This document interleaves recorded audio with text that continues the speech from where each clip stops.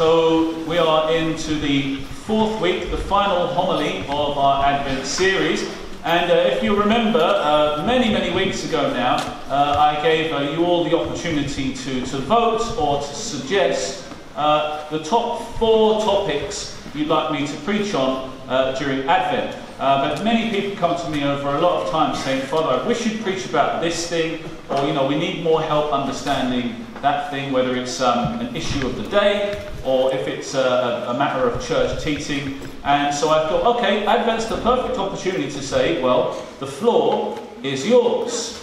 You vote, and I will preach in order of popularity of request. So on week 1 of Advent, I chose the 4th most popular topic that people wanted me to speak about. And then on the 2nd week of Advent, the 3rd most popular. 3rd week of Advent, the 2nd most popular. And today, we get to the most popular topic. Now, the last 3 weeks have been very interesting and profound subjects that you've asked me to speak about. For example, what must I hope for? How can I hope in this day and age? Very prevalent question, and a question that people have asked throughout the ages. What is the experience of God? How can I have the experience of God? Profound question, and we dealt with that a little bit. And then a question over Christian lifestyle.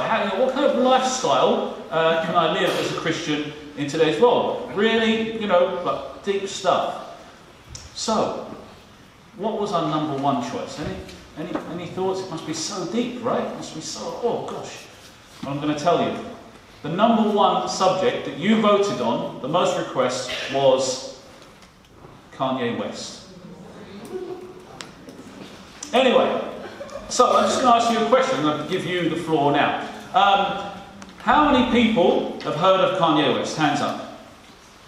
Don't be shy. Come on, let's see those hands. Every single one. That's nearly everybody, right? Everyone's heard of Kanye West. How could you not?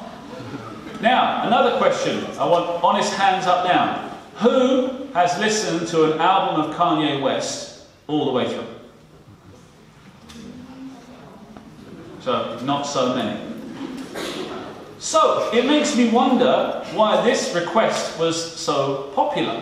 Well, I think it's because you've all heard of Kanye West, and he's been in the news most recently because he has become a super committed, all-in Christian. He's always been a Christian, he's been baptized, but now he is publicly saying that all of his music, all of his time, all of his art is turned over to proclaiming Jesus Christ as Lord. He calls himself an evangelist, an apostle, and in fact his most recent album, which came out about 3-4 weeks ago, is called Jesus is King. Do you know, it couldn't be a more public conversion, and it seems, just going on your votes and in general, that it's captured our imagination.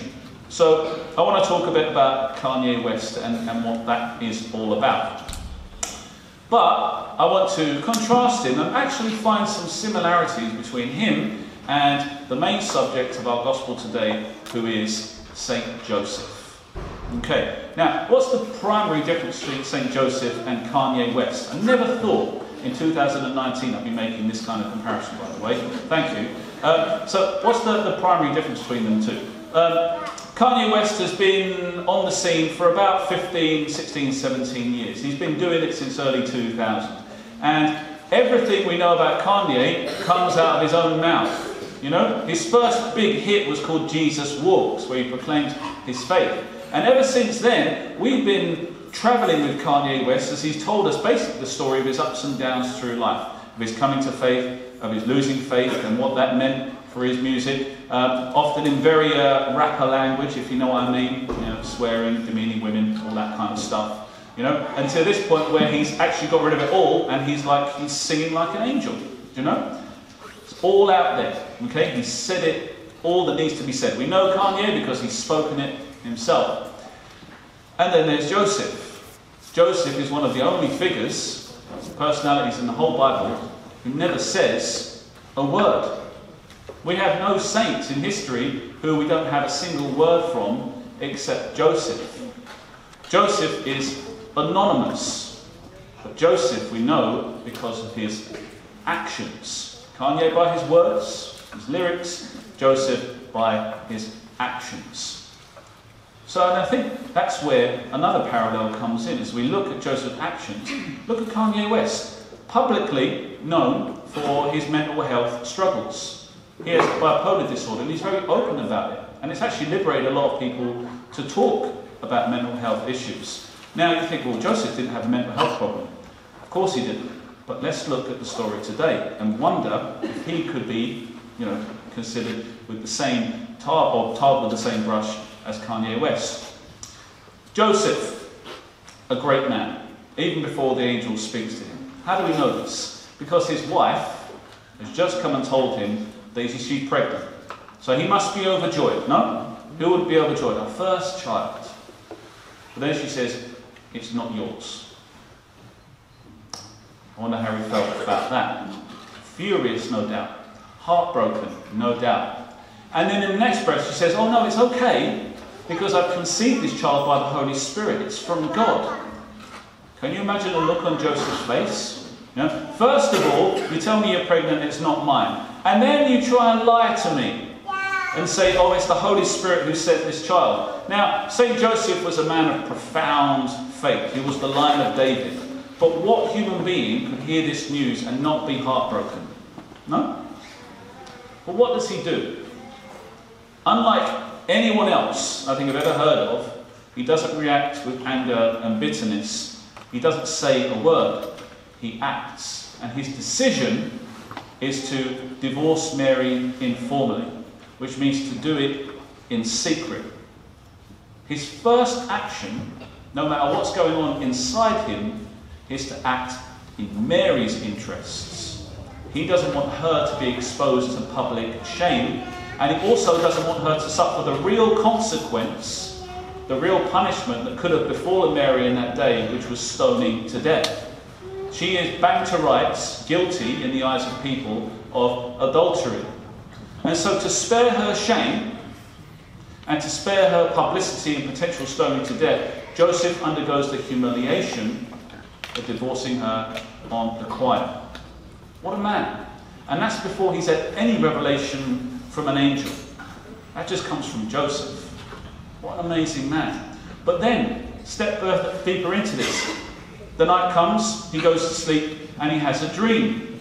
And in this dream, an angel appears to him. I've had angels that appear to me in my dreams. I've never woken up thinking I've had a revelation of God. I just thought, wow, that was a dream. But in this dream, the angel comes to him and says, no, everything Mary says is true. This child shall be called Emmanuel. And so Joseph wakes up from that dream and he's changed.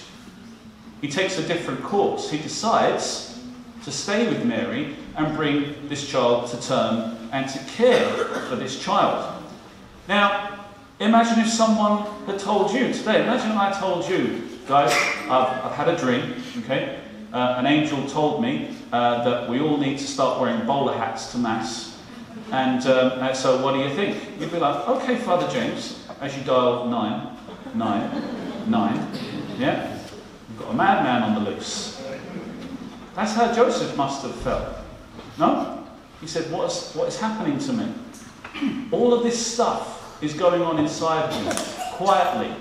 But all we ever get to see of all of that turmoil are his actions. And his actions are sacred. He takes Mary into his home. He brings that child, well, she brings the child to term. She brings that child into the world. He protects this child, Jesus, from death at the hands of Herod. And then he ensures that he is fed and clothed for all the years of his childhood, teaches him a trade. Jesus is known as the carpenter's son. The only reason, or the main practical reason, why Jesus is accessible to us today is because of Joseph and of his protective care. Mary gave birth to Jesus, but Joseph brought him to his ministry by his fatherhood. And he did this all in silence. In fact, we believe, because of Scripture and because of our faith, that an angel really did appear to Joseph. Joseph didn't know. It was a dream. The reason these words are in Scripture is because most likely at the end of his life, having seen the fruit of his suffering, the fruit of his humiliation, of his hard labour, he can go, God really did speak to me.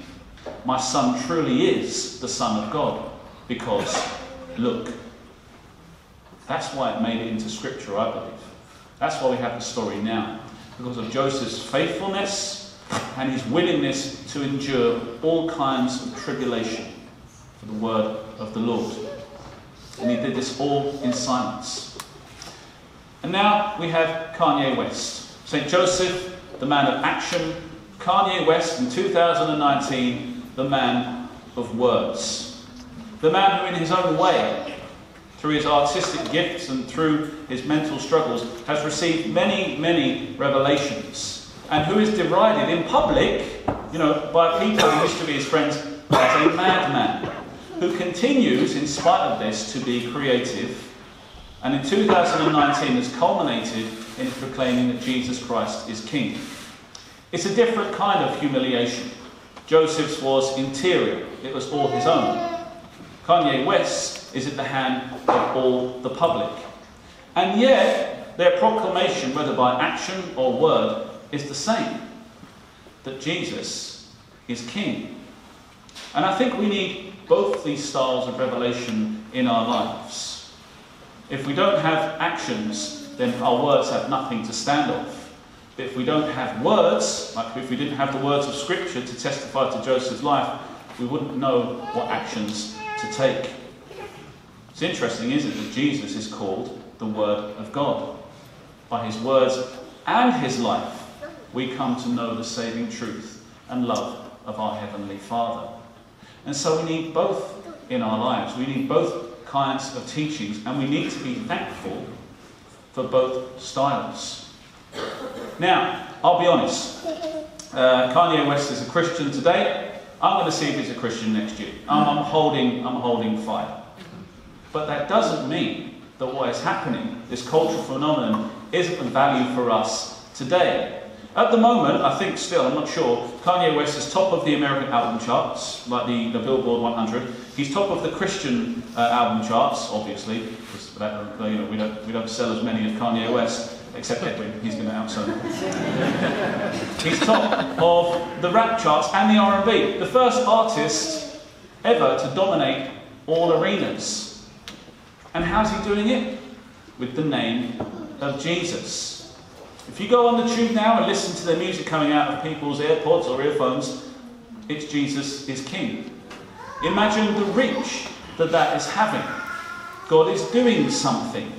And he's doing it through the most unlikely person, in 2019, Kanye West. And we can be, I know it sounds funny, doesn't it?